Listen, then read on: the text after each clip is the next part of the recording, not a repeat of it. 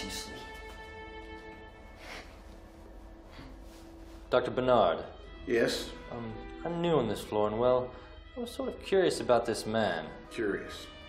Really? I wouldn't worry about it. Well, I was particularly interested in his drug regimen. It seems that he's on a great deal of stimulants. Quite an excessive amount, actually. Yes, an extremely excessive amount, and I'd like to keep it that way. But, sir, I don't understand. His name is Edward Isham, and he's been awake for 2 years straight. Don't ever let him fall asleep, young man, at all cost. He must never sleep. Had I known who I had been put in charge of that day, had I known all the dreadful truth, I can't say I would have stayed here. Dr. Barnard had established a new order in the asylum, it's true, but there was still much darkness in this place. More than Barnard, myself, or anyone else could have swept away and covered up with some new white paint.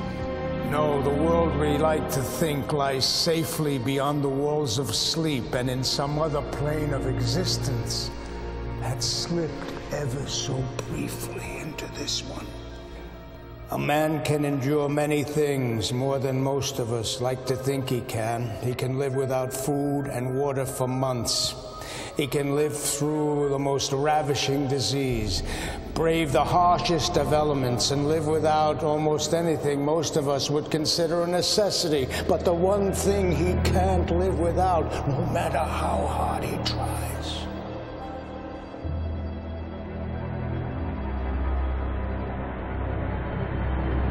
is sleep.